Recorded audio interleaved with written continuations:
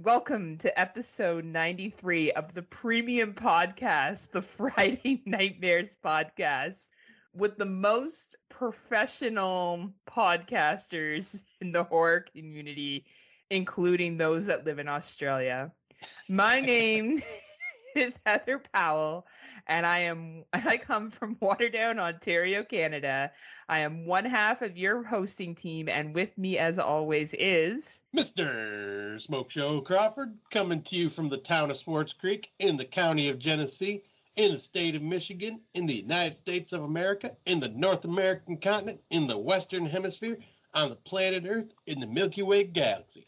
Fully vaxxed, boosted, and waxed, and ready to climax. And if you can, please get me wet and feeding me after midnight. I'm the man with the glorious beard, a.k.a. Mother of Cats, a.k.a. Man with a Humongous Ego, a.k.a. Scott Housen, a.k.a. Scotty Too Hottie, a.k.a. Spanky, a.k.a. the man that has the nice, short, and succinct intro in all of podcasting history, a.k.a. Tim Davis is just jealous. You know, on the topic of Tim Davis, you and him actually have something in common. Oh, yeah? Yeah. So Tim, even though he does consider his wife's daughter from a previous relationship his daughter, and I would never ever question that, Tim, technically you're a stepdad, and so is Scotty. Oh, that is true. This means we need to remake the stepdad franchise. We need like Yes. him in it. Like, absolutely. Who do you think can play the better crazy... Okay, it's you. It's definitely not Tim. I was about to be like, no, I know who it is. It's Scott. It's definitely Scott. 100% new stepdad movie remade. Scott is the role. I don't know. I think that's a toss-up. Like, who would play the crazier stepdad, Tim or me? Right? I will definitely in both be the drunk aunt that gets killed off. I nominate myself as the aunt that puts it together but dies halfway through the film. I love it. That's pretty accurate to what would happen. Yeah, that's pretty, yeah. You say you'd be out having a good old time drinking and one of us be stalking you. Oh, she's been getting too close to knowing our secrets. I'd be like, wait a minute, Scott isn't a famous podcaster. I have fooled you. Friday Nightmares only has 500 downloads a month. He's a liar. Oh my gosh. You know what I feel who has bamboozled me this year so far? Like, who's gaslit me into giving them money every month and giving me nothing back? Shudder.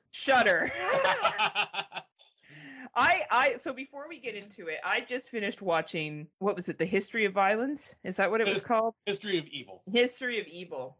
History of Violence is actually a good movie by David Cronenberg. Yes. So, History of Evil. Scott, I thought maybe you were too harsh. I was like, Scott's kind of becoming a Trump supporter now. Like, he's kind of like, maybe he's walking that line. There's only so long one can live in Michigan without finally being, forced to the dark side, right? And then I'm like, oh, no, Scott's still Democratic. It's okay. He's right. What a piece of garbage film. Like, I trusted your judgment that it wasn't great, so I wasn't even going to watch it. But then I was like, well, we do watch all the Shudder films, and it's something we pride ourselves on as being the premium podcast, and very professional podcasters. So, and like, it's one of the few things that Rob won't fight with us, that it's a 2024. Shouts out to the hump. Thanks for your ongoing support, Rob. I'm sorry that your son listened to a line where I told you to, do things. That was great. Because I am your friend. So hopefully your son hears this part. And also make sure you have a conversation with your son about your number one film of 2024, Lisa Frankenstein. I'm sure he wants to know all about how good that movie is. I haven't watched it yet because I agree with Rob. It looks dreadful. Like, it looks like not something that I would enjoy, but I will probably eventually watch it because as a premium podcaster, that's very professional. That's going to be the thing of this year. Us just talking about, me talking about how we're the premium podcast. I was going to say, I just usually let you go. And I'm like, yep. I hope that at this point it's regular enough listeners. Like, can you imagine tuning in for the first time? And What here's the fuck? this fucking chick that laughs at all her own jokes, fucks up movie titles all the time, doesn't know shit, and thinks she's the premium podcaster. The Google review would be the Google review. What is it? Review? Yes, Yeah. would be horrible, but it'd be true. Like none of it would be wrong. Like, right? I mean, like that's exactly how this goes down. But yeah, what a crummy movie. And like I didn't even get the whole like I don't know what they were going with. And this is a spoiler, I apologize, but what the fuck was with the dad in this film? Like what the fuck was happening, Scott? I couldn't really even tell you. Like I said, it's been a few weeks now since I've watched it, and yeah, I'm already forgetting a lot of it. All I remember is husband and wife should not be together because they are awful people. No one should be in this movie. They should all be murdered. I wanted to side with the fucking like people that were running the world. They were less annoying. Right. And what's with their like ghetto iPad that they had? They had this like iPad. They're like, oh, it's 2045, and they had like an iPad from like 2010 that they were using. Like, is our technology not like? Well, to be fair, that probably would be about the case with Trump's America. Good point. Good point. But yeah, and then there's been nothing else from Shudder. It's been very slow. So yeah, we've been having to we've been cheating on Shudder because it's given us no other choice. But here's the thing. Unlike Matt Wood, who breaks up with Shudder like every year except for October so he could just cram in his movie watches, I'm a loyal bitch. And I'm going to stand by Shudder because they have been putting older stuff. Here's the thing with Shudder is that they do provide a variety of films. Oh, so yeah. if there's like other stuff, because they have something on there that made me laugh that I think we had to watch for It's Not Horror. And I can't remember what it was, some sequel. I'll have to look it up later. Oh, yeah, Deathstalker and Deathstalker 2. Yeah, the Deathstalker films. And fucking like, love those movies. If you want unique stuff, Shudder is where it's at, baby. Like you can get some really, really mint stuff. It's just sometimes you just gotta wait for the good drops to come on it, but it is worth your money. I'm not gonna sit here and shit all over it because the new releases aren't great because there is other good stuff on Shudder. Oh yeah. Even their audio series was pretty good that I was listening to for a little bit. Like it's not a bad streaming service, but when you're premium podcasters like Scott and I, and you've seen all the movies, you know, because we take our craft very seriously, then it's hard. But if you're someone like, let's say, you know, your initials start with MW and you live in a place called UK, then maybe you just need to explore more on Shudder, and you just need to really open your eyes to all the different horrors. Don't worry, I'll show this person when I come over all the different horrors that are available. It's actually just like me forcing Matt to go through Shudder and watch films. Watch this.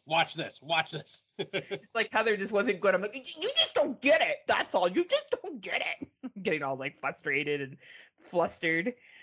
Oh my. But yeah, you had a fun night. I don't know. Do you want to talk about your Chinese buffet last night? I feel like that's worth talking about. Was it good? Oh yeah, I'll say it's yesterday we celebrated our oldest son's birthday, Connor. He turned 16, so he went out back to his hometown to a cafe to visit with his old friends from high school. And then after that, and talk about how creepy a stepfather is. Exactly. Like the plot of the movie. But then they came back and we went out to a Chinese buffet and met up with my parents. And this is the buffet that I wanted to take them to when they first moved in. And Nice. We've been there 3 different times now. And yeah, they absolutely love it. And yeah, it's just, you get your money's worth and you leave nice and full. And it's even got a sushi buffet that's making fresh sushi constantly. So I was talking with a gentleman at work who's also from Michigan, though he's from, where was MLMs, multi-level marketing. It's a big one. Amnesty, I think it is. Amway. Oh, okay. So he's near where the headquarters for Amway is. That's where his family's from. Not Amway, but near Amway. And he was saying, and I think he's 100% right, no one does buffets like the USA. That is true. No one does them buffets like USA. I would not argue with that fact because we get fat for a reason. Did you say you get fat for a reason? Uh-huh. Hey, you know what? I bet you had some good eatings. How much was it per person last night? Like $16. Oh yeah, it's worth it with two teenage boys too. Oh, They yeah, 'cause probably it's ate just for 4 people, yeah, I was gonna say eat to your heart's content. right? But yeah, and then also, it's been I haven't got a chance to watch as many 2024s as you because my life got really busy because we did just add a new addition to our family. Cujo. Yes. But no, we added a 9-month-old Shepsky, which is a German Shepherd Husky mix. He's a one-eyed 9-month-old puppers and named River, and it's like having a toddler because life has gotten a lot busier with him now because like having to go on walkies all the time and making sure he burns up all the energy and then constant bathroom potty breaks and stuff. But he's so freaking cute and adorable. He looks like he's forever winking at you. That's Yes, he what I does. absolutely love. Like he's got some secret that he's trying to like communicate to you, Mm-hmm. and he's making the winkies. It's He's pretty like, adorable. I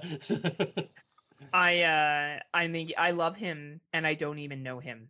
Like I think you should be concerned for the next time I come there. God, like I feel like because I assume it will be for a wedding. Ideally, yours Or to Erica. Or me to Erica. I don't know. Whatever happens, I guess it's all in God's hands now. I feel as though George will have to have a talk with me because I'm assuming he'll want to come and he'll have to be like, "Look, Heather, River, we're visiting, not taking, visiting." And I'll be like, "He comes with me." And Mickey would be like, "God damn it, Mom." He'd be like, "Who's this fucking asshole? And why does he always look like he's winking at me?" Yeah, what the hell? He's hiding something. I know it. I'll be like, "Look, Scott is the new stepfather from the Stepfather films. This is who Scott is, okay? I need to get the dog out." But what about the kids? They can fight him off. The dog has no chance. Oh, the funny thing is, River, I've only heard him bark like once, like last week, like one single bark, and then twice this morning. Like he woke me up because he barked because he was, Erica was watching TV with him. Well, apparently he's like Mickey. He sees a dog on TV and he looks up and he's like, starts kind of like grumbling a little bit. Then he barked at one. That means he's smart, right? Oh yeah. Is it hard for you now, dropping even further in the household?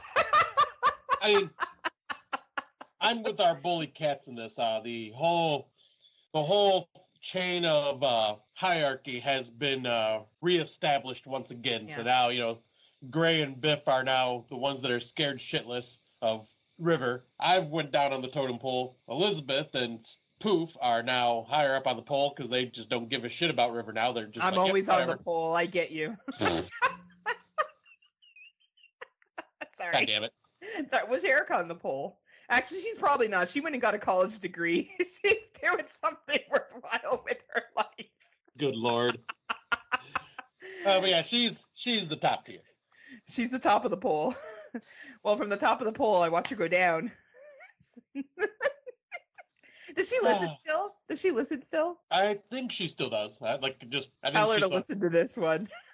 I'll say I think she may be a little bit behind, but well, yeah, she has to fucking take care of all you fuckers. Of course, she's behind. I mean, I do what I can to help, but yeah, she does. She does. Oh, she's the fucking boss. She'd be a good wife. You better wife that soon, Scott. Be careful. I better, yeah. I'll say because I gotta make sure I keep you away. Fuck. I know. Hey, all the years I've had to put up with, oh, Scott's so nice. Oh, Scott's so handsome. Oh, Scott's so sexy. Oh, look at Scott. I'm like, never. So many heterosexual men wanted Scott. I'm like, hi. They're like, oh, no. We don't do that here. Where's that sexy smoke show?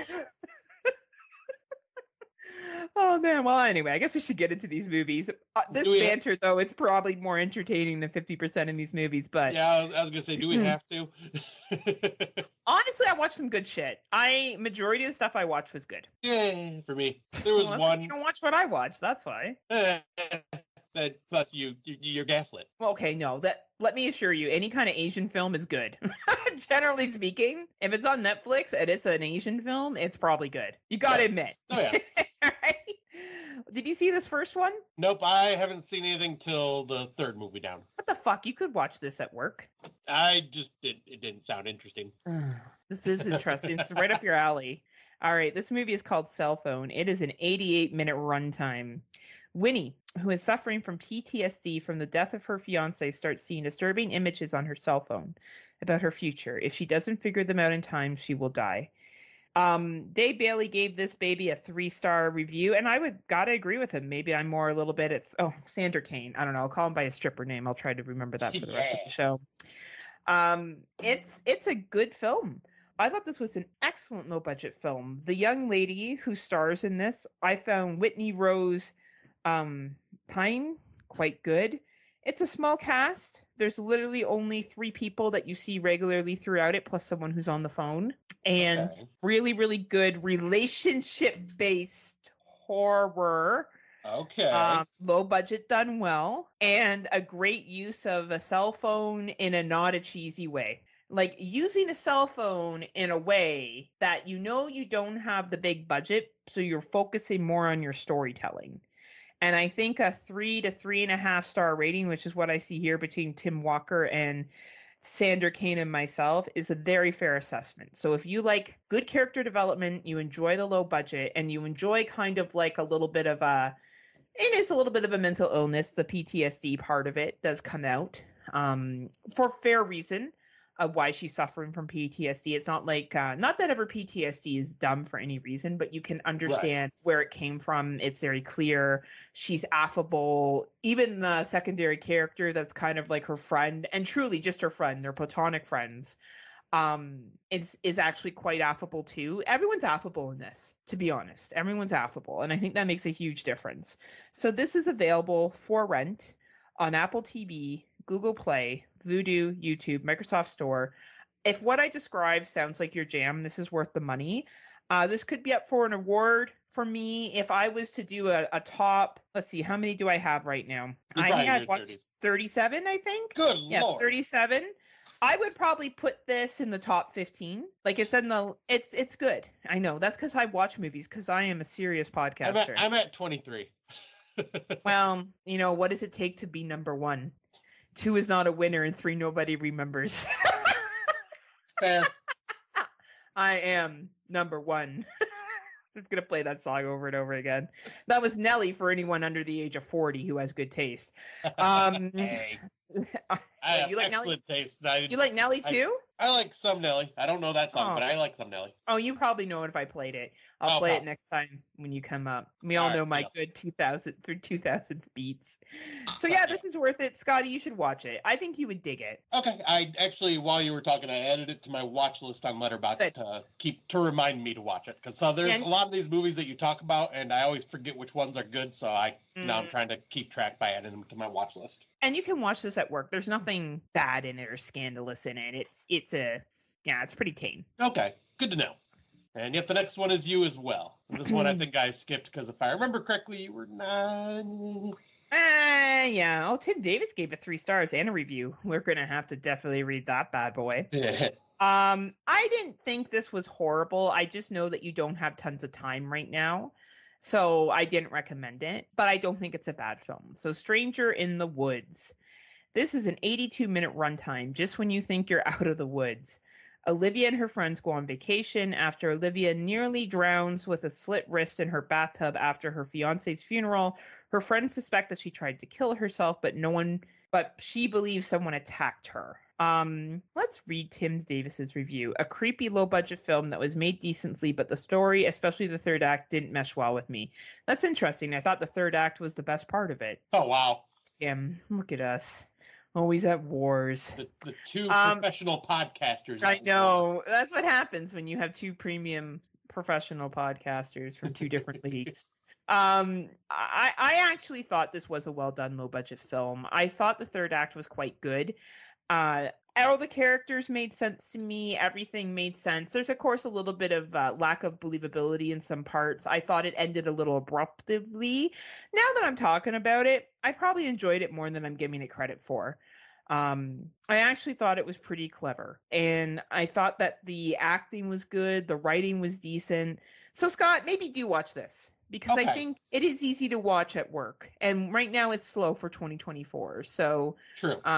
Maybe you'll find this a little more, will stand out to you a little bit more.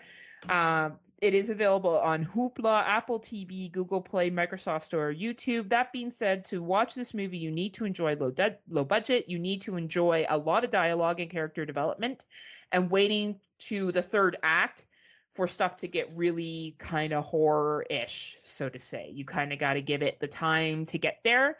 But in an 82-minute runtime, it doesn't overstay its welcome. So it's not like you're sitting through an hour and a half before anything happens. It does start to pick up relatively quick. So nice. Yeah. Okay, so now I will add that one to my list. Now, finally, you're going to actually do something. So yes. So the first movie I watched after our last recording, so I figured I'd try to get this one out of the way because but it's called Life of Belle. It's a 72-minute runtime. The synopsis is, on July 18th, 2018, Annabelle Starnes went missing. What was found in the home would shock this small town of South Carolina. This was a Tubi watch, because I just see, I'm like, it's Tubi, it's found footage. I always try to give the found footage for the year. Watch. This definitely is a very, very low budget, like micro budget, I would say, and definitely takes very heavy inspiration from the filming style of Paranormal Activity, where it's just going between different cameras throughout the house, and just a lot of still shots, and but with micro budget, most of the time this happens. The acting is just not on par, and this one, the acting was a bit rough. Obviously, with the little kids, I give leniency to because they were just young kids, and they felt believable for the most part. It's the mother that it just kind of goes off the rails a bit, and the script just didn't really feel like it was that fleshed out to make it interesting. Granted, I'm not going to complain. It was a free watch, but it's not something I would really recommend. It was there. I think I gave it, because I know Matt Wood watched it. Sexy Matt Wood watched it too. You know what? Matt Wood gives me a wood. Fuck yeah. He gave it 2 out of 5 stars, and he's like, I wanted to like this, but it's so slow, even for a film that's only 70 minutes long. Nothing really happens till the end, and then you don't see much. I do think it's well directed, and the found footage element was done well, and the reasons behind it. Thought the adult acting was mediocre, but the kids stole the show. They were excellent. Some of the scenes generally made me smile and chuckle. And, I'm not going to go into any more right now, because, there's little spoiler talk, but him and I both gave it the, same review. For a low budget, good try. Just story wasn't enough fleshed out, and the main actor, the adult actors were And it's a Tubi watch, right? Yeah. Yep. It's only available on Tubi. Scott's like, that's because I love Tubi. That's because the app of Tubi seems to be the only damn thing that works on my Amazon Fire Stick in our bedroom nowadays. That and YouTube. And Pornhub. I don't need that anymore. That's true. You're too tired. Exactly. Exactly. What is porn? What is sex? Is that thing you do? Is that sloppy thing that it makes the funny noises and the smells and the stuff? The squishy. Is this where the lube comes in? I forget. How does it work? Well, speaking of sex, that moves into my next movie, actually. Oh boy. I haven't heard of this one. It's fucking excellent. This movie is called Soulmates. It is a 95-minute runtime, and this is the synopsis. 2 unsuspecting strangers, Jason and Allison, find themselves participants in a twisted new dating service led by the matchmaker. It forces 2 singles inside a nightmarish maze designed to help them find their soulmate or die trying. This has a 3.0 rating on the Letterboxd. And no one has watched it because I'm a premium podcaster, so clearly I'm leading the charge on this one. There is one person, I'm looking it up right now, and there's one person on my list that's seen it. His name's Vic Grimes. Yeah, me too. Okay, it says, if Jigsaw ran a dating service, that was his review. That is exactly what this is. It is so much fun. I suspected the ending, but I didn't care. It was fucking great. Some of the special effects, the practical effects, chef's kiss. This was not a huge budget film. We are not looking at a big studio back in this one or anything like that. Basically, these two people wake up chained to each other and they have to survive this basically escape room of torture. And it's room after room that simulates the idea of getting to know someone and going on dates, and other people's lives are put at risk, and then it goes on. This movie is fucking excellent. Thank you, whoever made this movie and released it this year. I know it had a limited release last year, Rob Humphreys, but this year is when it's had its main release, and I totally recommend it to anyone. At an 95-minute runtime, you are not wasting your time with this bad boy. It is available on Apple, Google, YouTube, Microsoft, and Amazon. It is worth any price if you enjoyed any kind of torture porn when it comes to horror. And it is called Soulmate. You will hear about it again at the end of this year. That's how confident I am in that. Wow, all right. So, yeah, that one is added to my watch list as well, then. Yeah, watch that with Erica if you can. All right. As I'm guessing, is this a Good Friends Plex? It is. Okay. Yes. All right, so I'll keep an eye out for that one. And you have not watched the next one, have you? I have not. Well, sometimes the hero needs to come along. I noticed no other podcasters have watched it either because I'm a premium podcaster. Here we go. It's not on my list. They don't count if they're not on my list. Tim Walker watched it. He's not a podcaster. Oh, isn't he? I thought he was. No, maybe? Oh, shit. Tim, are you a Tim? Tim, if you listen, are you a podcaster? So write something. You know who is Jason Gray on Letterboxd? Because that's someone I need to follow. Yeah, Jason Gray. Send us your Letterboxd because I don't think we're following each other. No, we definitely need to follow Jason. Jason always gives the better reviews. Read our comment page on Facebook for shit that Jason has to say. Yes. Indigo. Indigo is available on the Netflix. Netflix Canada, Netflix United States. I don't know, internationally maybe. It is a 118-minute runtime. What do you see is the tagline.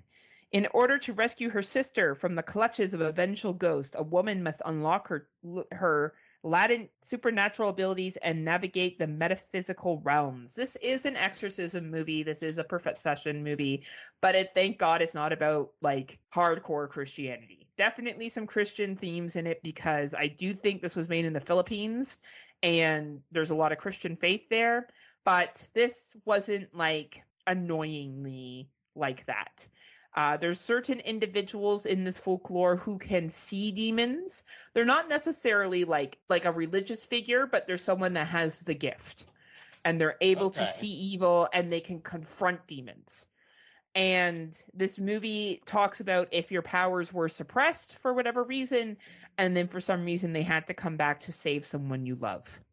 And like typical Filipino movie endings, it's not a fucking happy ending. You think it's going to be a happy ending, but shit just gets worse, which I fucking love. Ooh, I love it. I love that shit. I love like these, possession films where like, they're like, oh, well, we solved this problem, but guess what? I just think it's more realistic. I really did enjoy this film. I thought the acting all around was decent. Watched it with subtitles, which was great. Everyone did a good job. It is a long movie at 118 minutes, so you do have to be invested for the long haul. But I would say it is worth it and entertaining if you have Netflix. And this is what Netflix does well. They do pick up good international horror. I think every year Scott and I have acknowledged it. Some international horror film that comes up on Netflix is usually our top 2 or sometime in our top 10. Not it gets awards from us. And definitely if you have Netflix, this is worth it. It's called Indigo. Nice. Another one that I've added to my watch list. You're going to make me busy. Well, I told you to watch this before, but I know it's hard for you because it's subtitled and you don't have a lot of time at home. Right, and distraction with boys and puppers. Try to watch it before the end of the year. I will. I know you don't love exorcism films, but honestly, Scott, this isn't as annoying as some other ones that we've seen. What I was going to say, I like exorcism films when they are done in a unique way that's not just been there, done that. And it's like, I don't know, it's also annoying when it's not fucking white people in America. You know what I mean? Like, and it's not the Catholic Church, and it's not like that other shit that's been done so many times over, right? So it is a little bit of a formula come to life, but I enjoyed it. So let me know when you see it. Oh, definitely. I will definitely try to watch that when I get it, as soon as I get a chance. So I will jump on to the next one. I noticed you probably have not watched this one yet. This one is called Frogman. Okay, it's got a 80-minute runtime, and I love this tagline. The croaks are no hoax. That's cute, actually. So, an amateur filmmaker struggling to turn his passion into a career returns home to Loveland with his friends determined to obtain irrefutable proof that the cryptid legend of Frogman does exist. This is a found footage film. It's gotten a lot of awards and festivals and stuff like that. Oh yeah? Yeah, because I watched the trailer and it had like a bunch of awards like in the beginning, so I'm like, okay, I'll give this a shot. And yeah, it was a pretty entertaining found footage film. The acting I thought was all around good. The found footage filming, which I always like try to nitpick if I can, because you gotta make it believable. Yep. They make it believable. There's no music playing in the background. There's no editing chops. Nice. There's no Nice. like. There's always a reason that someone is filming one way or another. Then it gets to like the first two acts. It's kind of like almost like a close thing I can say is like Blair Witch-ish in the way that just a slow build, just kind of things are kind of sprinkled in, happening here and there, interviewing townsfolk and stuff. Then the third act happens and shit just goes off the rails. The practical effects are really cool. Some are corny, but like almost in a purposeful, how can you make a frogman creature look not corny type thing. But the practical effects are all well done. Like, it all looks good. And yeah, I had a blast with this. I have it as a 7 out of 10 right now. I think talking about it and thinking about it, it might go up to an 8.5 for me. Because, yeah, I did enjoy this. The characters, while can be a little bit frustrating with some of them, it was still, like, all part of that whole package. It worked wonderfully. Well, I have this on my watch list, so that's great to know. And I don't know why we said that there wasn't good films. So far, every film that we've watched, like besides the one, we're like, check out. Well, so don't listen to us. Well, I'll say so far, you're the only one that's said check out besides this one, because I've only watched one other besides this. True, good point. Right, I'm a premium podcaster. That's true. So I forget 100%. That. Right, I'm like the brand name. You're like some knockoff fucking Great Value. I pretty much am. Only people in North America and Canada got that. Everyone else like, Great Value? What the fuck? Okay, for UK, it's like Scott came from Poundland, okay? And I came from fucking a really nice grocery store. High-end grocery store. And I want to mention real quick, this is available to rent on Apple TV, Google Play, and YouTube right now. And renting worthwhile, yes? Yeah, absolutely. Awesome. Especially if you are a found footage fan. Look at that, huh? Frogman, found footage renting. Excellent. So, the Philippines have their own version of VHS movies, but they're called Shake, Rattle, and Roll. There's a whole bunch of them. Have you heard of this before? I have not. Yeah, and like, wild, huh? Well, they got one on Netflix right now that's called Shake, Rattle, and Roll Extreme. It's 147 minutes. I know. That's correct, everybody. 147 minutes. The iconic horror movie franchise is back and even more extreme. A series of vignettes continue a neglected and gadget-addicted 6-year-old who befriends a malevolent entity. I won't read more of that because it's a spoiler. A group of influencers gathering to collab in a luxurious mansion. And a bunch of thrill seekers who go on a trip to watch a meteor shower. All these stories were fucking très bien. Like excellent. I think everyone will walk out of this with stories that they like more or stories they like less, like any kind of anthology. But if this doesn't win anthology of the year for me, I will be fucking shocked. I don't know what's going to come and hold a candle to this. I would watch it a second time. I enjoyed it so much, especially the first story. Holy shit. I just got to interrupt you because you were saying this is like, a series. I'm scrolling through. This one is the 17th film in the franchise. I would love to go back and watch the other ones because Holy this is pretty shit. high quality. It's good. Yeah, it looks like the first one was all the way back in 1984, I think it said. Nice. Yeah, 1984. Wow. That's wild. Yeah, holy crap, that's a long-going franchise. I can see why. Like, I'll be real with you. I really fucking enjoyed these 3 movies. Yes, they're long.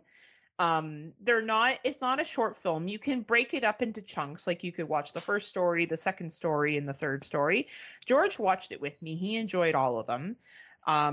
Like, they're all good. They're all good. The special effects are good. The acting's good. Everything's good. Like, it's good. Everything's creepy. It's well fucking done. Nice. Congratulations, Netflix. You may have a film again this year in my top 10. Like, I can't praise this movie enough. I really, really enjoyed it. I think as an anthology, it needs to be watched. It is only available right now in subtitles, so you do have to be focusing in on it.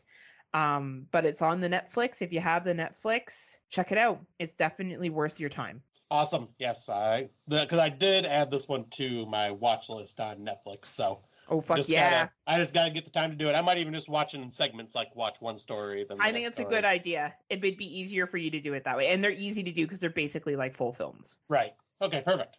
All right. So the next one, you and I finally got one that we both watched. Let me pull that up real quick. And you liked it more. So I think definitely you should read the charge on it. Yeah, probably not for the right reasons, though, but we'll see. So the next one is Malicious. 91-minute runtime. The truth might set you free. The McCabe family's weekend getaway is turned upside down when a mysterious stranger knocks on their door.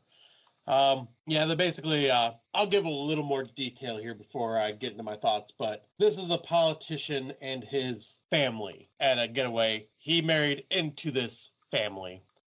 So daughter and mother are, not like the daughter is the mother's, but yeah, the husband is stepdad. Mm-hmm. And of course there's obviously stepchild, stepfather hatred like you see in movies all the time. But there's it gets into reasons for that I will not describe right now. But this is a interesting movie and I think I like it more just because it is politician gets what's coming to him. Mm-hmm. And I am all for politicians getting what's coming to them. Mm-hmm. Mm-hmm. Some people just use this power for the wrong fucking reasons. And yep, I'm not a real politically driven person when it comes to movies most of the time, but when I was watching this movie, I was like, fuck yeah. Show this motherfucker. Yeah. That's fair. But it's not a great movie. It's questionable. But at the same time, like I say, I kind of dig that part of it, and it was definitely an entertaining watch. Yeah, I think that's a really fair statement. I think everyone does a good job of acting. The asshole politician is an asshole. Like, he does a great job of you being like, gee, you're a piece of shit. Yeah. Which is great. The young lady in it does a great job of performing. I'll be honest, I was a little shocked at the ending, but not too shocked. Yeah. I thought it was okay. It was stranger danger, I guess, done well, but I just felt that some of the things were just so stereotypical over the top. Though I agree with you, Scott. You make so many good points. It does happen. There are people 100% like that. I just felt like it was like everything. Like, there was like all we needed for him to do was murder a puppy, and that would have been like the last thing that could have happened that guy could have done. You know what I mean? Yeah, because he's basically every politician stereotype rolled up into just one character instead of spread across all these different politicians. Basically, right? But it's not bad for a low budget film. Again, like if I look at it from a low budget filming perspective, used their budget well, kept it simple, did a good job of making it entertaining. Like, definitely this has been a year of some really well done low budget films. Like, whoever is whoever's picking up these films and getting them distributed, it's a nice change to see. But if you don't like this kind of low budget, then you're going to tell me 2024 sucks. So, there's some good quality low budgets that have come out, because we haven't had a lot of the blockbusters yet, or anything that's been really like, well, I guess Imaginary's out right now, and I haven't heard much about that so far. Nope. Have you heard anything? It sounds like your typical Blumhouse style movie. I don't even know if it was done by Blumhouse, but it sounds like your typical Blumhouse style. So it'll probably just be Okay. a easy watch. Nothing Easy watch, fantastic. entertaining, Yeah, on non-premium podcasters' top 10 lists because they're not like you and I, right? exactly, 100%. Where can people watch this though? Where is there? This one is available. Amazon, Apple TV, Google Play, Vudu. Yep. So available to rent there. I'd say if it's like $2.99, $3.99 rental, go for it. Like it's not amazing, but it's not terrible. Yeah, I think that's just a fair above way average. to assess it. Yeah, it's just above like other podcasts. Just exactly. Oh man. And since you had been doing a lot of the talking with all the other films, I know we both watched this one as well, so I'll bring this one in as well. Please do, because you also like this more than I did. Yes, I did. Yeah. All right, so this next one is called The Seeding. Has a 100-minute runtime. When a hiker gets lost in the desert, a gang of feral children propelled by haunting legacies traps him in a sadistic battle for survival with a frightening endgame. This is basically a modern kind of twist on The Hills Have Eyes in a way, it seems, except with just children instead of just inbred people. And there might be some of that too. Who knew you'd think, but I thought all the acting in this was really well done. I thought it was really well shot, well directed. The story had me intrigued. I wanted to know where the hell it was going, who this woman he was trapped with in this giant pit was, and like how she got there and this and that. And I kind of seen the reveal of like towards the end of how she got there. I kind of seen that coming, but at the same time, the ride to that reveal I thought was really well done, and it had some decently gory moments to it, some shocking moments to it as well, like with some things that happened to others. But yeah, all around, I found this to be a very highly enjoyable, kind of creepy, kind of claustrophobic watch, because yeah, you're basically a trapped animal. There is no escape for you in this pit that they threw this guy in. And I will give a shout out to Tim Davis and Luffy. They both watched it. Tim Davis really liked it, and Luffy gave it, I think he said, a 9 out of 10. He said this was the first film in a little while that has actually scared him. Wow. Yeah. Was he high? I mean, he might have been, but he must have been big as fuck watching this film then. I don't think I got fear from this film. But yeah, I would say that Matt Wood and Tim both had some pretty strong reviews on this. Tim, if you think this is what's turning around for you, you need to watch more films. Because it hasn't been that bad this year, Tim. But it's tough. He's in Australia. Like, he probably doesn't get half of the shit we do, right? So if he's only getting half of it, and half of it is pretty shitty, then that's pretty tough to find stuff that's decent. This was not a Heather film. That being said, I am nothing but praise for how it was made, how it was acted, what the purpose was. It's a great movie, and I can see this being in people's top films of the year. It just wasn't for me. So I'm glad you talked so highly about it, because I was like, yeah, I get it. Yeah, it's creepy. Yeah, like, it just didn't stick with me. But that being said, this film's like, fucking give credit where credit's due. Like, and it was something unique. Like, yeah, you could say they ripped off from some other concepts, like The Lost Boys from Peter Pan, only like real fucked. Right.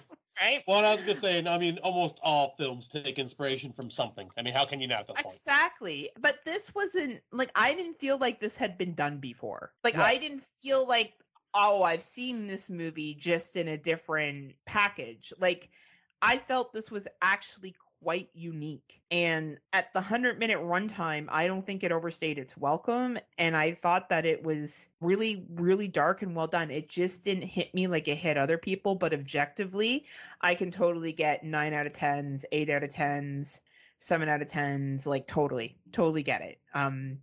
So watch it, people. Yeah, I was going to say, you'll enjoy it. It's well done. Tim Davis did bring up on his podcast that, who knows if a rewatch would.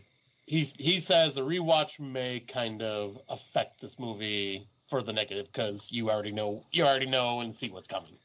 And I'm going. I can see that. I can see that if you are the type that would do a lot of rewatches throughout, and this was one that you really liked. I could see a rewatch each time, just kind of it's less and less each time, maybe. I could see it. I guess so. I think it's very solid for at least a one-time watch. Yeah, I think it's definitely a standout of this year. And I definitely think people should pay whatever. It's on all the streaming services. Like, the only thing I'll add for Canada is Cineplex, but it's on everything else, like YouTube, Microsoft Store, Amazon. Did you see anything else there, like Vudu or anything? Yep, Vudu, Google Play, Apple TV. Yeah. Yep. So yeah, it's available to rent everywhere, basically. Like, this is worth watching. If you are trying to watch 2023s this year and you listen to our show and you're looking for us to tell you to watch a film, so far out of the list we've talked about, I would say the two Netflix films, 110%, Shake, Rattle, and Roll Extreme, Indigo, the Soulmates, which is the VOD, the Seeding, are ones that are must watches. Like, I don't care who you are. I think you'll enjoy those films. The other ones, and Frogman. I think the other ones are decent. If you like low budget, they're decent. But I wouldn't say the average, maybe horror viewer would like them. Right. The next one is a UK film, and I should have known better. So this was released in 2022, like made in 2022 at film festivals. Didn't get a wide release till this year, and there's a reason why. Oh boy. The curse is real at this 82-minute runtime. At the behest of her boss, journalist Ingrid returns to her ancestral home, where several children are found slaughtered in the nearby woodland, with the village suspecting the infamous Winter Witch. Sound familiar? Witches. Yep. In the woods, stealing kids. Anyway, together with their daughter, Eleanor, the estranged grandmother, Oma, Ingrid, and Ingrid's husband must uncover the truth and stop the curse. I felt like I was cursed from watching this movie. It was fine. It was a typical folklore story. The problem was that it was very low budget and it relied on a couple of people to act that weren't great actors. I think if they had chosen different people for the cast, it would have been different. But I feel like when I look at the list here, these are the people in this film. Like, some of them, this was, with the exception of a few, this was kind of their first big breaks at stuff, with a couple of bigger names from Britain thrown in. Like, the woman that played Oma is Rula Lansky, who's been in a lot of other films over the years. So, you throw in a couple. It's like when you throw Barbara Crampton in a film. Right. Right? You know what I mean? To just kind of be like, well, Barbara Crampton's in it. All the fucking horror fans are going to go watch it. It kind of felt like that. Okay. So, I don't know. If you really want to watch some folklore stuff on witches, it's available on Tubi for free. That's the only place I recommend it. I don't recommend paying for this movie. No offense, filmmakers, but at least with Tubi, you'll watch it. There'll be commercials. They'll get paid for the commercials. The end. And that is The Winter Witch. Good to know to avoid. This one. Okay. I could have swore the main chick in this was a fucking porn star. Like, she had that look, like, the porn star look? Oh, yeah. Yeah, so it looked like that. So beware the boogeyman. That says it all right there. For her first day of orientation, Dr. Tristan McKenzie makes her way to the Silverdale Psychiatric Hospital for the Criminally Insane, where she learns of the estranged series of cases from the similarly strange Dr. Moon. Everyone is a little bit strange in this film. It is anthology, and how the anthology is based is that this new doctor is coming to this mental health hospital, and each patient is having their story told. And each story that the patient tells is around the boogeyman. So the boogeyman has managed to effectively stalk and hurt each patient. And you hear their story, and then there's a wraparound with the two doctors. Not a bad film. Now that I kind of recapped it, some of the stories weren't too bad. Some of them were really good. There was one particularly at the end that I actually thought was really well done. I don't think it was a bad effect at an anthology. I think it was better than Midnight Peep Show, which I felt like was the most disappointing peep show that we could have ever seen. I do think this one had better stories in it, but after seeing something like Shake, Rattle, and Roll Extreme, I have a hard time saying go watch Beware the Boogeyman for anthologies. I would say if you like low budget films and anthology films that are based on the concept of a new story about a boogeyman haunting each person, then this is worth a watch. But it's only for pay right now. It's only on Apple TV, Google Play, YouTube, Amazon Video. And I don't know if it's worth the price tag that's going to be attached to it, to be honest with you. So if you're an anthology completist, sure. But I think Shake, Rattle, and Roll Extreme is a better choice for anthology. Though I did appreciate some of the stories with Beware the Boogeyman. So, perhaps if you do have the time and you're a serious podcaster like myself, then take the time and watch it, I guess, if you have access to it. You didn't watch this next one, did you? No, I actually have not even heard this one. It's on one of our good friends' Plex. I understand why Lionsgate is producing weird ass movies now. Like, what happened, Lionsgate? Why are you coming out with the weirdest films? This is called Sunrise, and it is an 84-minute runtime. The sun never sets on evil. Before going further, let me just guess by the title. Vampire film? How did you know? I knew it. My gosh, Scott, you're so smart. Must come from being a premium professional podcaster. That's like right. Yourself. Only premium podcasters like us would know this. That's right. So not at all easy to figure out. When an ex-cop named Fallon returns to the scene of a horrific crime, the residents of a rural town soon discover the dark visitor is really a vampire who feeds on blood and fear. No. After he's befriended by a kind immigrant family, the instinctive killer is faced with a choice between revenge and redemption. I wouldn't say that he's like a horrible person. I would say the dude that plays like the town fucking racist run the mill guy is the real piece of shit. His name is Reynolds. He's played by Guy Pearce, and he's just an asshole the entire time. Yeah. Wow. He's just an asshole the entire time. Just an asshole. Guy Pearce, interesting. Yeah. He's like the most racist dude, classist dude, sexist dude. Like, you name it, he drops it. You name one offensive thing. Like, it begins off with him executing a store owner because the store owner didn't pay him on time for protection. Oh, jeez. So a good like guy. that gives you an idea, right? So of course the vampire looks like a fucking saint compared to this piece of shit. So it's fine, it's entertaining enough, but I found the dialogue too quote unquote in your face. I didn't really find it endearing. I found all the characters were kind of annoying. The asshole, so Reynolds, his mom and him seem to have this weird incestuous relationship going on, which is super weird. And it's like super What's weird fucking, about that? Yeah, sorry, I know you live in Michigan, but for the rest of the world, it's actually not that common. Sandra Kane gave it a 1.5 stars. Oof. And this was the same man that liked the movie about flowers last year. So, like, you know what I mean? If he's giving it 1.5, you know it's a piece of poo-poo. But if for some reason you like to support Lionsgate and you really like vampire films, it's available on Apple TV, Google, Amazon, Microsoft Store, and YouTube.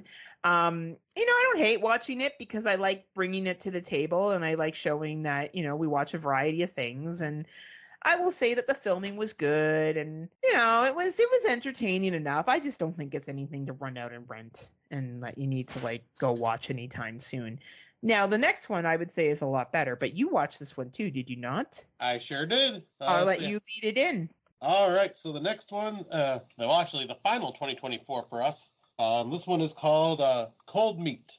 With an 89-minute runtime, outside is dangerous, inside is deadly. David Peterson is passing through the Colorado Rockies after saving a young diner waitress from her violent ex-husband during a break from driving. He hits the road again alone through a dangerous snow blizzard. One false move behind the wheel has him waking up inside a ravine in the eye of the storm, but the cold is the least of his worries when a beast starts prowling outside. How will he survive? This is a, basically survival film in a way because you're stuck outside or stuck in the elements in a car. I mean, we've seen this before. I forget what the name of it was with But like it was one of like a 2021 or a 2020 Yeah, I horror remember film. it was the couple that got stuck in the car and Yeah.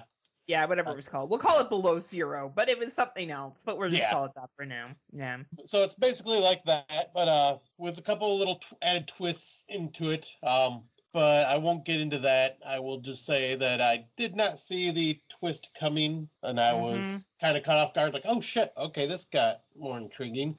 But this is basically supposed to be a Wendigo story, like you know this right from the very beginning, because they talk about the Wendigo mythology right in the beginning, and then it just kind of, in a way, almost forget that the Wendigo is a thing, because it.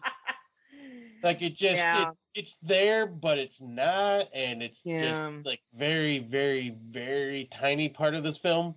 It's definitely more character driven. But all in all, I thought it was very interesting, very tense at moments. I thought the actors in this played off each other really well. They had really good chemistry, and I found this all around quite entertaining. The whole it could have just foregone the whole Wendigo thing.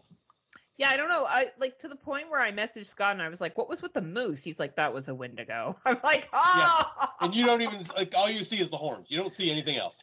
Yeah, like I was like, and then what was the point of it? Like the Wendigo had nothing to do with it. No, not really. I didn't think, right? It could have just been they could have made this movie and not added the Wendigo myth, and it would have just played out the exact same way. But this is the first movie I have seen in a long time where the synopsis did not give it away. Right. Where I thought it was going to be a very different film. Yeah. And it was not. And I liked that. I thought this was a really, really good film. I just didn't understand the Wendigo part, but that didn't take it away from me. Like, I still really fucking enjoyed it. And I would recommend it. Yeah, I definitely would recommend it too, because it's, like I say, it still, like, was tense at moments, and the acting is really good, and I was just intrigued the entire time wanting to know how this was going to play out. And then where is it available, Scotty?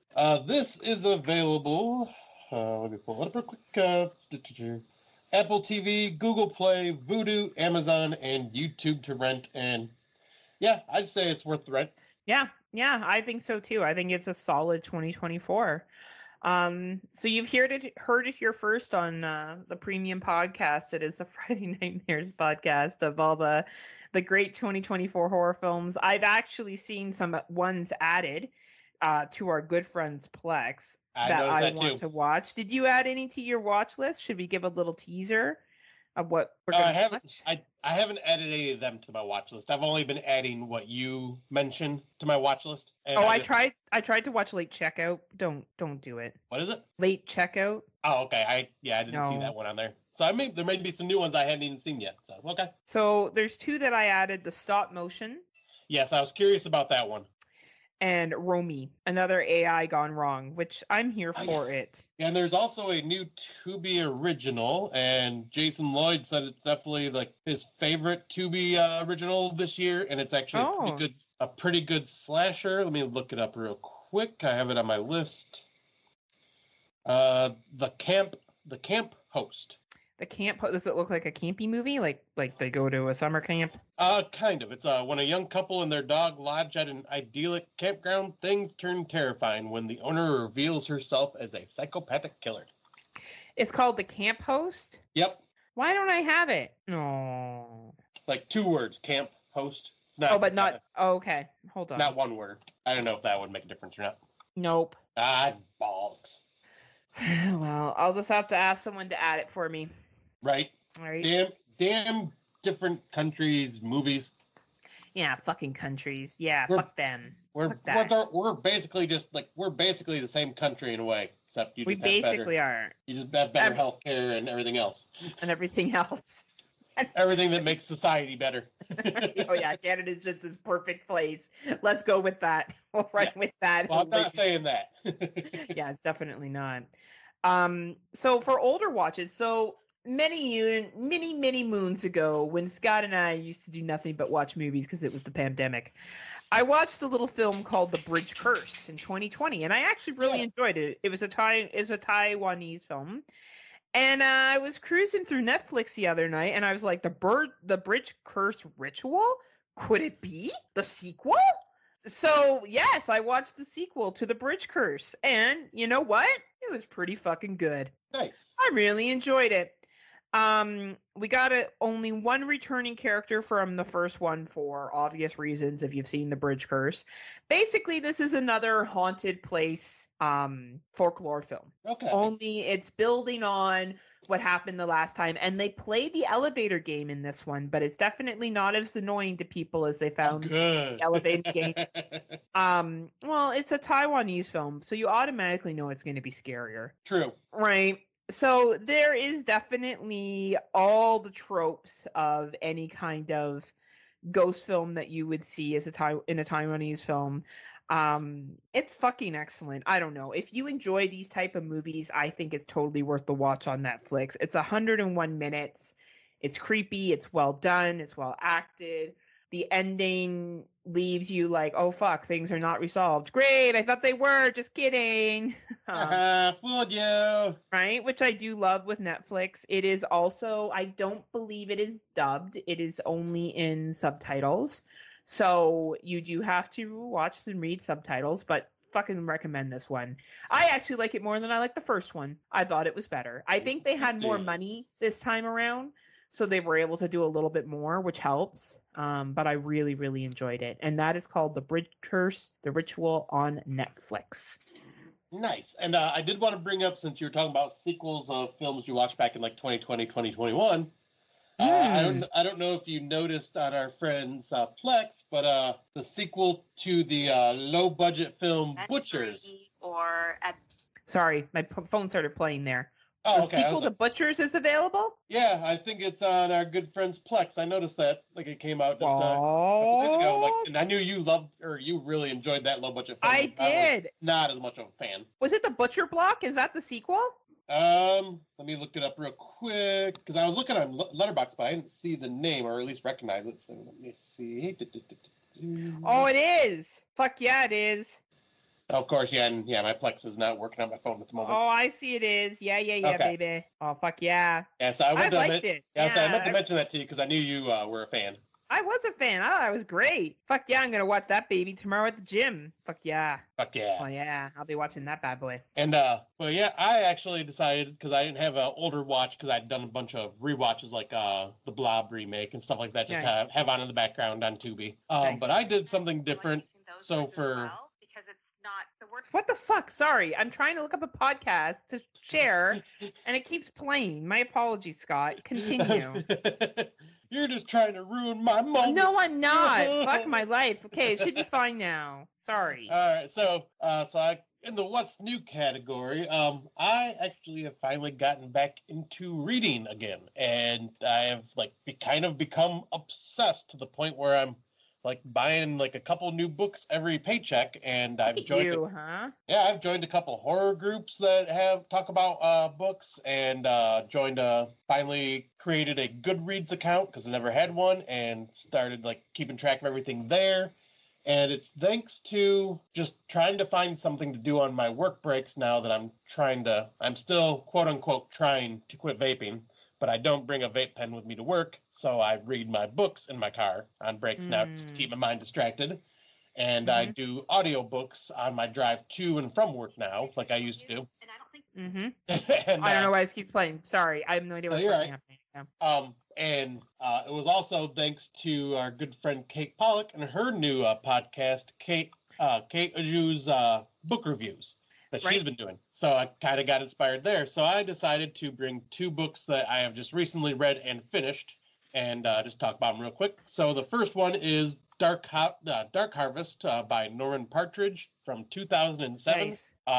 This is the one that the movie Dark Harvest was based on from last year during October. The synopsis is Halloween 1963. They call him the October Boy or Old Hacksaw Face or Sawtooth Jack. Whatever the name, everybody in this small Midwestern town knows who he is. How he rises from the cornfields every Halloween, a butcher knife in hand, and makes his way towards town where gangs of teenage boys eagerly await their chance to confront the legendary nightmare, both the hunter and the hunted. The October Boy is the prize in an annual rite of life and death.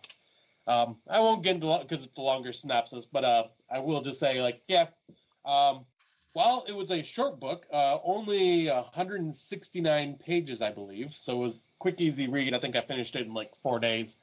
Um, I will say it's very weirdly paced structurally, like book-wise. There really isn't, like, I would say, a main character in this. It's just kind of main, I would say, almost like side characters throughout it. There's no one that just focuses a lot on. Really good book, but I actually am shocked to say this, but I think the movie covered it better. It had a better cohesive story. You had characters that you were like for sure were main characters you followed. Yeah. The movie was way more violent, like and gruesome, which Oh, really? Yeah, which in book form you usually get way more gruesome in the books because you can describe them. Yeah, totally. No, this one like it almost just like didn't really even talk about the kills, just kind of went past them. And this, like in the movie, you've seen them, and it was violent and gory, and yeah, I think I liked the movie more, but I still think the Dark Harvest novel was really good. Awesome. And then the next one is one that I've read or listened to the audiobook a million times over, but it's just one of my favorites, and I'm found out there's short stories that have come out that are based in this world, so I want to just kind of refresh myself, but that is Ghost Road Blues by Jonathan Mayberry, and this came out in 2006. It is the first story in the Pine Deep trilogy. Or should be using it as an alternative. Hey there. I don't know why it keeps playing. Honestly, I don't know what the fuck is wrong with Spotify. For real, Scott. I have no idea what's happening. It's like my phone's cursed. This is how it ends. The cursed phone. It's a new fucking movie. From Spotify, honestly. Fucking Spotify. I just turned off my volume, so now at least they can just keep talking and no one can hear it. So it's all fine. right. But this one is, I'm not going to read the synopsis, just we'll briefly talk about it. Yep, this is the first one in a trilogy that is a horror series where something bad happened in this town 30 years ago, and the evil is kind of in the soil of this town. And at first... Oh, I like that. Yeah, at first it was a solidarity, like of one single type of evil. But now this evil is kind of recruiting in a way, and kind of corrupting people's dreams that are already kind of shitheads in the town anyways. And they start acting a little more out of sorts and doing more fucked up things until this evil force just kind of breaks free, and all hell breaks loose throughout this entire trilogy. But yeah, I have loved this series. Like you can tell, Jonathan Mayberry is a fan of horror because he gives references to all these different horror stars. In fact, I think in part 3, there's a horror convention that's going on in the town, and Tom Savini shows up. I love it. That's he brings cool. up Kane Hodder's brought up, I believe, and Tony Todd. Nice. So, I love it. Yeah, so it's but yeah, I just found out there's a short story compilation that has like 5 or 6 short stories that are based as prequels after the events, and even some during the events of different people's perspectives. So I'm like, okay, I'm gonna re-listen to the entire trilogy in my car, and then I can jump into those short stories, because yeah. If you have not read Ghost Road Blues and you are a huge horror fan that loves to read, I cannot recommend Ghost Road Blues, the Pine Deep trilogy, enough. It's fucking awesome. I love it. I'm glad that you bring in the bad boys to the discussion. Books are good. Yeah, and I was saying by the time we record again, I'll probably have 2 more to bring up. Oh, look at you doing all the reading. I am. You reading the goodness. So the reason why my Spotify kept going off was because I was trying to find the podcast I wanted to talk about, and my other podcast that's about anti-MLM kept playing. So all we kept listening to is this bitch go off about anti-MLM stuff. Anyway, so I recently was part of the Horror Returns. I didn't even tell Scotty I did this, actually. I led their Woman in Horror episode for March. Lance had asked me a year ago to do it. So I got together a panel of women who are not as well known to the horror community. I did invite Kate Pollock and Tammy Taminator, but unfortunately due to scheduling, they were not able to join. But Sabrina Vorman, who is a Canadian author of the Blood Coven, the Blood Coven, the Bloodbound series books, who just had her second book released last week, also good friends with Kate Pollock, and Jessica Smitch from the Horror Through Her Eyes podcast. And the Horrorcast. Yes, and the Horrorcast, but fuck the Horrorcast, that's what we're talking about. Martinado always gets his time in the sun. Jessica and Tammy are going to shine bright right now. Yeah, I was going to say, I just knew of Jessica through Horrorcast at first and then followed them through Horror Through Her Eyes. So Tammy on this podcast, her name is Taminator Tammy Turner, and it's Jessica the Amateur Destroyer, which I think is like super awesome. Let me just say, first off, they have a purpose for their podcast. So they kind of read their vision statement at the beginning of their episodes, like a true premium podcast. Not like what I say, how we're a premium podcast. We're not compared to these two ladies.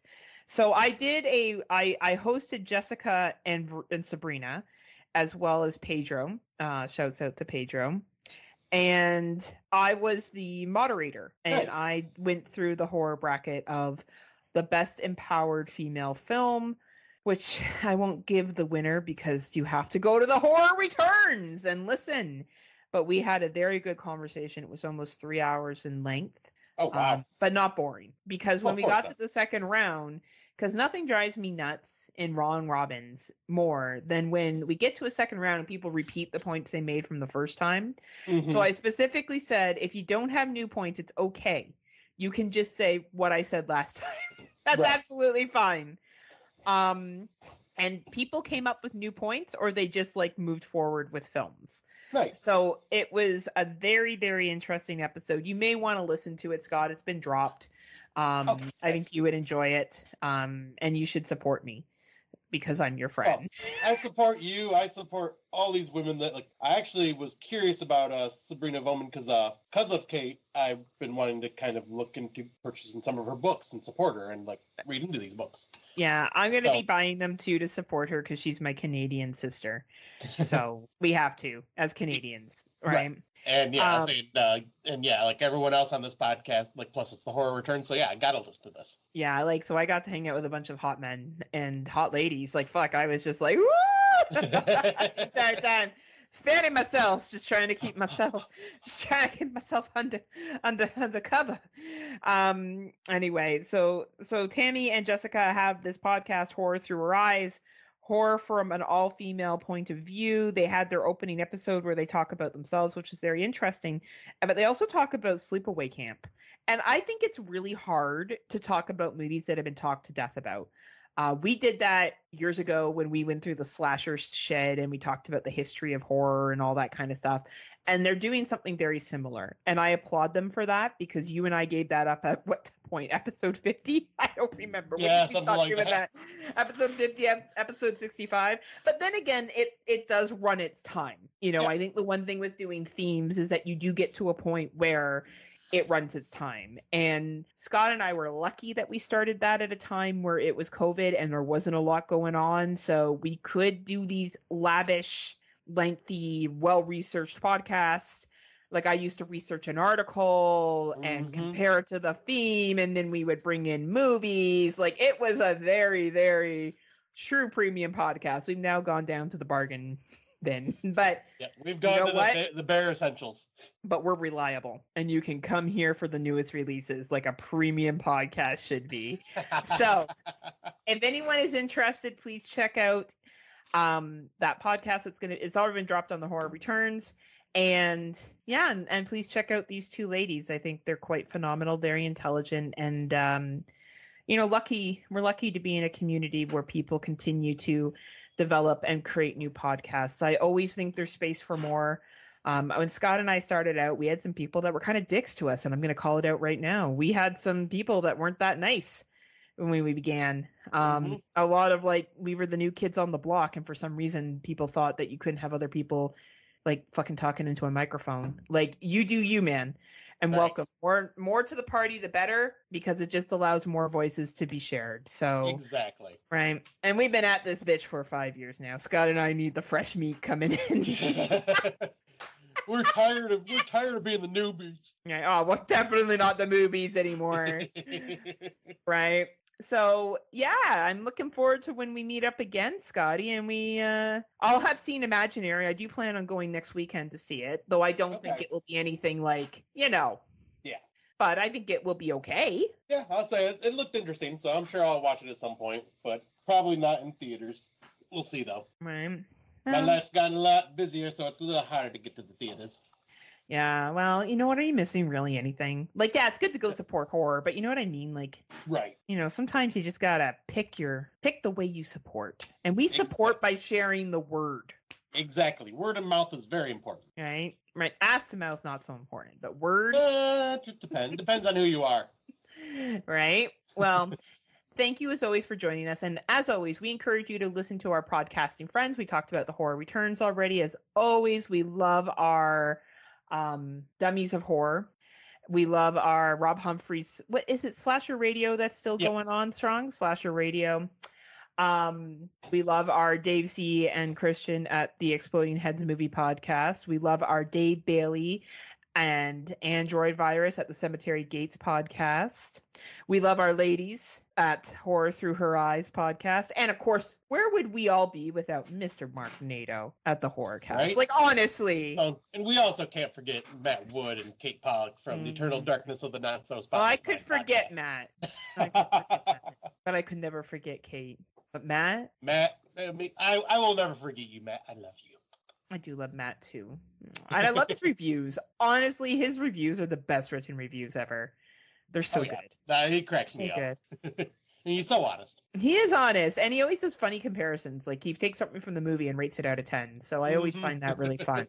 Yeah. We are proud members of the Legion Podcast Network. You can find us there, as well as a variety of other Legion shows. There also is a Patreon, in which has lots of extra bonuses and specials that you can do. And if you are not a Patreon member yet, what are you waiting for? What are you waiting for? Come on and join us now. What are you waiting for? What are you waiting for? Join us. Join us today and support your podcast. If not, minimum, listen to Horror Through Her Eyes, the new podcast. Listen to the podcast that we talked about earlier. Listen to all of them. Fresh cuts, everybody. Just go out there and show some podcasting love.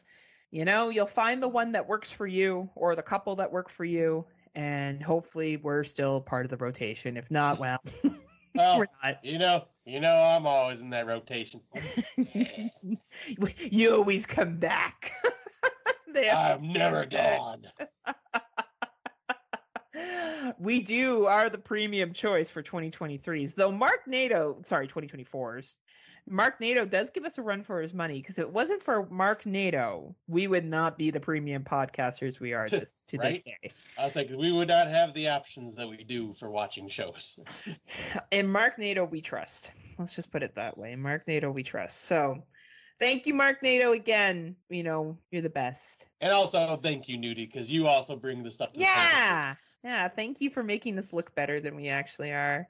And Shudder, for God's sakes, for the love of God, I appreciate your variety, but please pick up something good this year, please. Do you have anything to say to the good folks before we peace out there, Scotty? Until next time, kiddies. I don't have anything clever to say right now, so I'll just say unpleasant dreams. Keep reading. Scott's going to now do a dark version of the Reading Rainbow. Yes. I'm going to create my own book club, and it's going to be like a Saw movie. Why didn't you finish this book? You have 5 seconds to finish it, or I break your fingies. And then provide a synopsis of what happened. Yes. Like the most stressed out book report writing ever. But until next time, see ya. Unpleasant dreams. Bye.